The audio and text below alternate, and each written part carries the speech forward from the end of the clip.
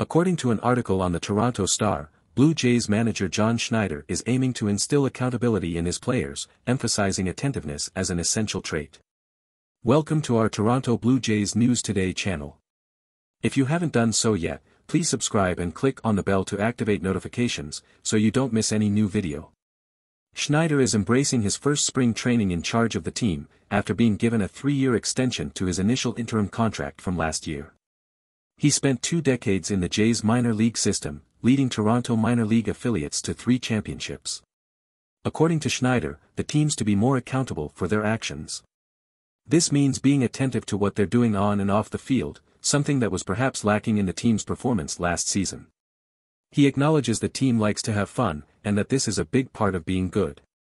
However, he points out there's a fine line between fun and silliness.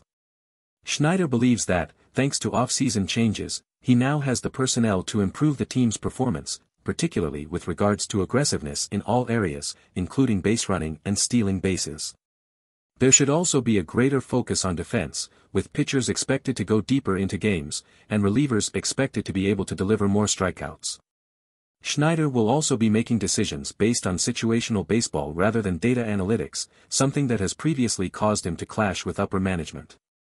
Please leave a comment and let us know if you agree with Schneider, and if you think the Jays can be better this year after the off-season changes. Don't forget to like the video and subscribe to the channel so you don't miss any of the latest Blue Jays news. Thanks for watching.